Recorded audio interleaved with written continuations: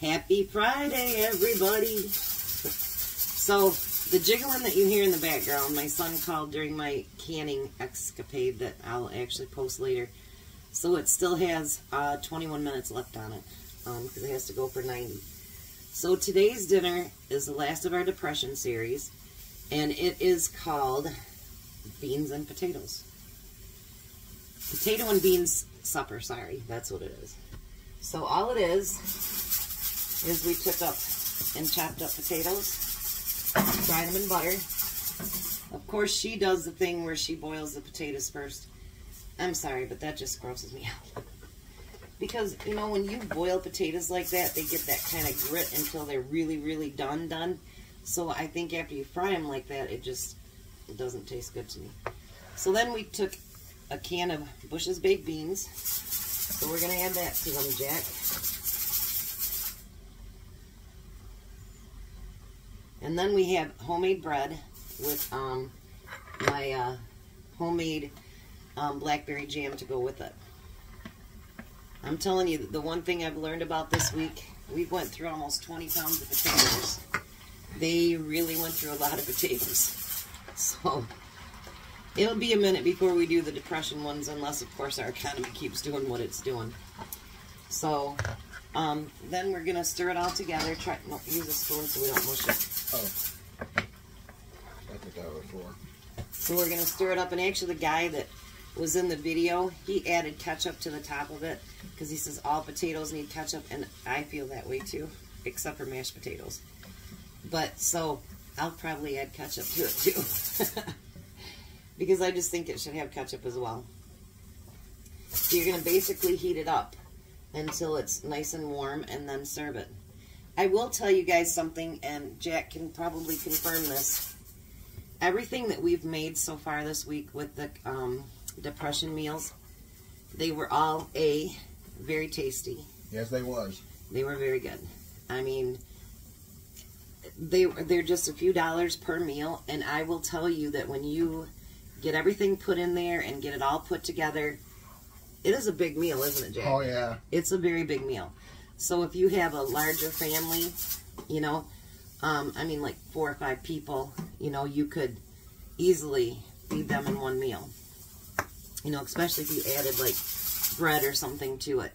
And like they use it for lunch the next day. And then of course I pack for my husband the next day. But I'm going to tell you, they were A, yummy, and B, they were very filling, and C, they made quite a bit. And you know, when we're trying to do economical shopping and economical cooking, those are the 3 things that we want. We don't want to serve our family sludge. I mean, that's gross. So if we can, you know, to cut back on money, you know, those recipes were really, really good. And they didn't take long, not a lot of prep. A little more hot dogs than I care for, since I'm not a hot dog person, but actually you couldn't even really, the hot dogs weren't overpowering, were they, Jack? Not at all. They were really good, actually.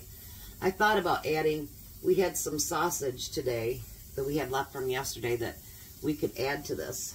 I mean, if you want me to cut those up, we can. Oh, yeah. We'll grab it out of this thing. We did have some sausage left from yesterday.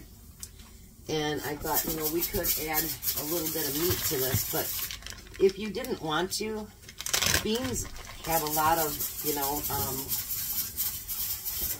protein in them. So, and she used canned beans because back in Depression time, I just found this out actually. During Depression time, macaroni and cheese became a thing, and so did hot dogs, and so did the sausages. So it is something from Depression time, and they became very popular then. Put that in one of them. And so their meats were very cheap. Anything that they could add to it. I was thinking about doing the meatloaf, but honestly, guys, yeah, it's nothing close to what my meatloaf would be, and it just did not sound flavorful at all. And so I was like a hard no on that. But there's several other recipes that were very, very, they were nice. The one was, pardon the expression, shit on the shingles. My sister makes it quite a bit. I've never made it because I've never made gravy. But I think I'll have her teach me how to make the gravy, and then I can actually make it sometime. We do ours with hamburger and milk. And it's pretty good that way.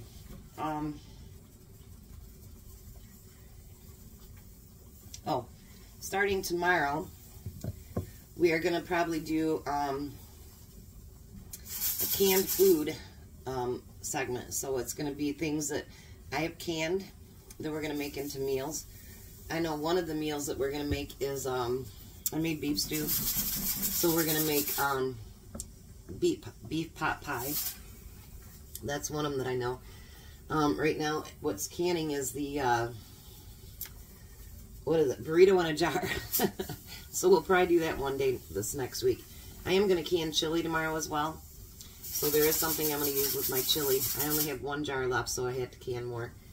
And then one week we're going to do, excuse me, we're going to do a pantry series. Jack and I talked about it today already. Things that you would have in your pantry or possibly in your freezer that if you're trying to keep your food rotated and you want to get used up, I'm going to try to find some great recipes that you can do with what they call pantry recipes. So I think that's what we're going to kind of do for the next 2 weeks. Trying to cut down on the grocery bill, so we'll see what we can do. So this is, you won't need us to come in the finale. So this is what it looks like. And it smells really, really good. So I won't need to come back for that video. But I will come back with the canning video that I did earlier. Normally I'd give you step by step, and I'll do that tomorrow when I do my chili. But like I say, my son was on the phone and ended up taking a lot longer than I thought. But like I say, be a blessing to everyone. Love everybody. Take care of your family and look out for whatever's coming up, because some things I don't think is very good. But you have a great night and enjoy some of these recipes. Bye. Jack has to get by him. See you guys later.